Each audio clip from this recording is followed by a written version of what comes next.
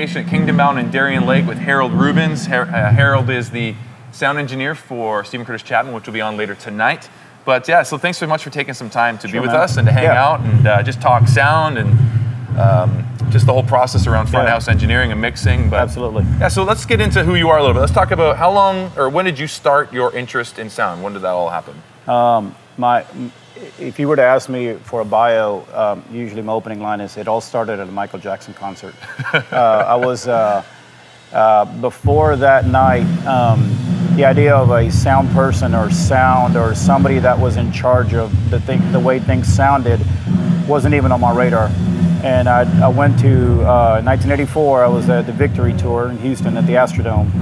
And we were, on the other side of the stage, far back, and somehow that night, the thing that caught my eye, besides obviously the King of Pop being on the stage, but somewhere in the middle of all this crowd of people, there was this little island that would glow, with lights, and I was like, what is going on down there? And it just drew me every night, or that night, and I didn't know what it was, but at the end of the concert, I made my way in there and talked to engineers. What do you guys do? All this stuff, and what do you control? And my dad kind of, I think they do this, And he said, well, I mix, I do all the sound, every channel is this, and he had, 2 consoles, and it was just, great, I was like, wow, for a little kid.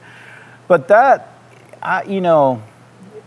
it did, it put it on my radar. So all I know is that, that was a Saturday, I think Friday or Saturday, so Sunday I go to church, and all of a sudden I was like, oh yeah, they have a sound person here, and I would go to my youth group, and there's a sound person. Open now. Well, it's like, oh, there's somebody that actually, that is in control, or at least making some adjustments for what, those kind of things, and so I did. I asked my youth leader, hey, so who does sound? Oh, so does it, So I started helping out in youth, and then it made sense, and and I started doing that, and then obviously progressions, you get to help out in big church, and then eventually you work in big church.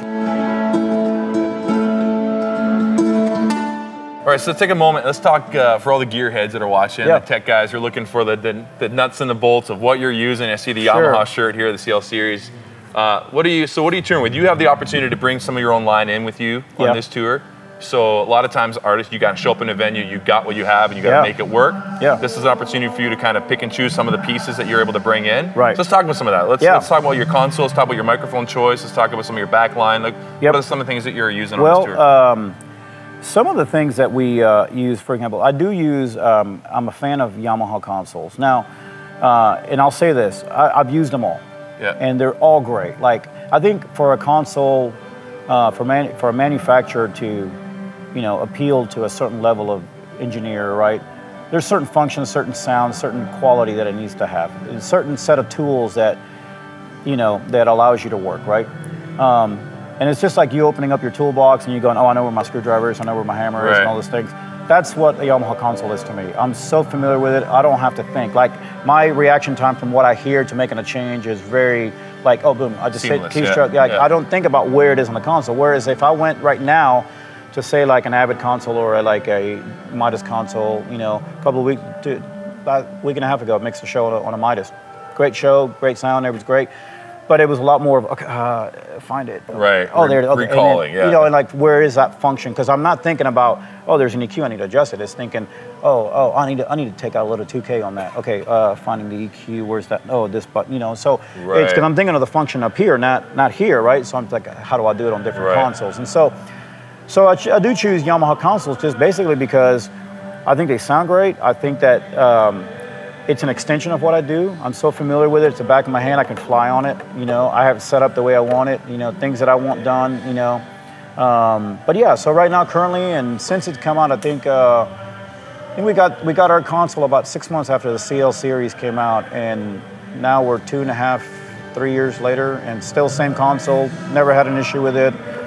Rock solid. So other than familiarity, what is it about the Yamaha series, especially the CL series you're wearing right now? Like that, what is it about that you really love? Is there a specific feature about it that you just really love? Well, is it an interface? What is it? There's a lot of great things that it does. The user surface is I think Yamaha has always had a really great user surface that I think a lot of people can just walk in and go, oh, there's 3 or 4 different ways to get to the same function. So depending on how you work, I set up, and they're so customizable that I can set up things to react the way I want it to react. User-defined buttons, knobs that are user-assignable, ways to shortcut things on buttons, and the way you can set up remote or custom layers. So, you know, I can always adjust things. So you and I could be mixing the same thing, but you can set up your console the way. You know, there's a situation where I toured with the Afters, and the first part of the tour they had their engineer. So I was like, great, here's all the inputs, here's my stuff. Let me just set you up a custom layer. And when he came up, you recall the custom layer, and it was like his console when he was actually on my console, right? So there's a lot of those things, and there's a lot of the built-in. I think Yamaha, you know, has one of the most complete. When you pull up the desk and you go boom, you plug it in, and the reverbs are phenomenal. The delays are great. The onboard effects, the premium packs, which is like the Neve Portico, which nobody else has. I mean, come on. I mean, you're talking about Rupert Neve stuff on there that sounds, you know, amazing. LA2's 1176.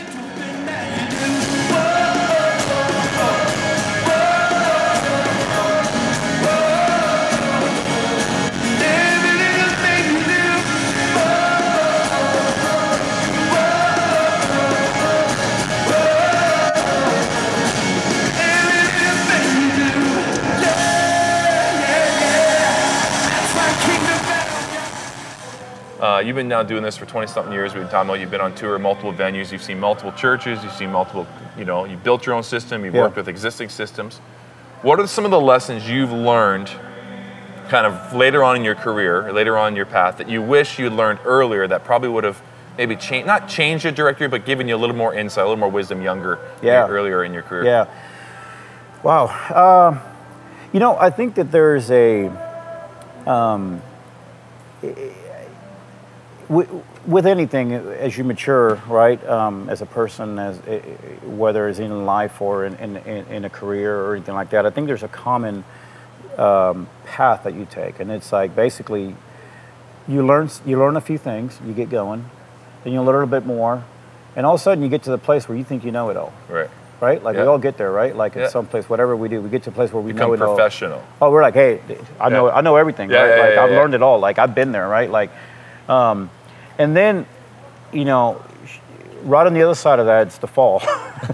It's where you realize that you're not as experienced as you thought you were. You get put in a situation where you don't have the resources to know how the experience to succeed in that situation, and something happens, right? And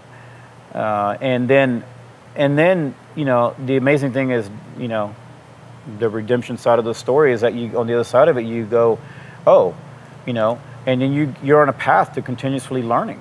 Like I learn every single day. I'll learn something today. You know, every single day there's something that you do that you're always learning. I think that there's always, you know, there's no shame in, you know, Michael W. Smith's engineer was right next to me, and taking a second and listening to what he's doing, just hey, cool. Hey, that's you know, new, hey man, and then you know, like he was doing it next to me, you know, and like, and we're just, you know, there's no pride in those kind of things where you just kind of go, oh, so how you doing? We using these kind of mics? Oh, you micing it like that? Oh, that's different. Right. Cool.